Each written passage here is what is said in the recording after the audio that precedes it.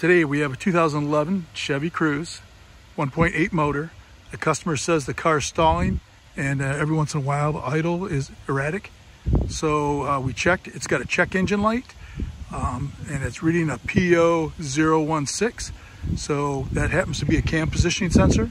We're going to show you where that's located and how to repair it. The cam positioning sensors on this happen to be on this side of the motor over here. This is your intake cam positioning sensor and this is your exhaust. So today we have to replace this one. We're going to show you how to do that. This has a lock on it. All we want to do, take that, pull that back like that, and push down on it, and it should pop right off. Just all you got to do is push down on this gray part, it pops right off like that. And then down here, there's a E10 start tool. You got to take that off. We should be able to pull it straight out after that. Now we got the little screw out. All you got to do is wiggle this and pull it straight out, just like that.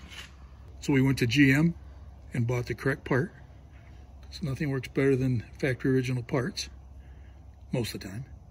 So what we're going to do is install this and plug it back in.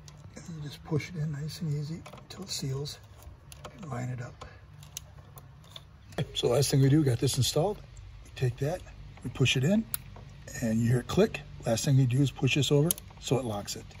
And that's all it takes to put an intake cam positioning sensor on a 2011 Chevy Cruze with a 1.8 motor.